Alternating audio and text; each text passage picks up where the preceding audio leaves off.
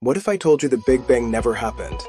For a century, we've believed the universe began with the Big Bang, an explosion from a single point of infinite density called a singularity. But there's a problem. At the singularity, all our physics breaks down. Infinite density, infinite temperature. The laws of nature don't work. It's a mathematical impossibility that we just accepted. But new research reveals something mind-blowing. Quantum mechanics prevents matter from collapsing into a true singularity.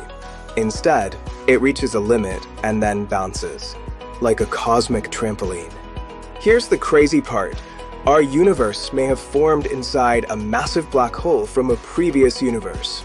That black hole collapsed, hit the quantum limit, and bounced, creating the Big Bang we see. We could literally be living inside a black hole right now.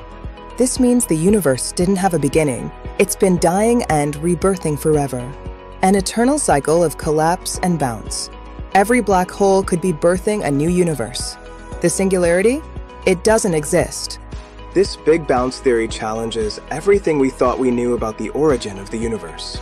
And it's supported by quantum mechanics, not just speculation. Thanks for watching.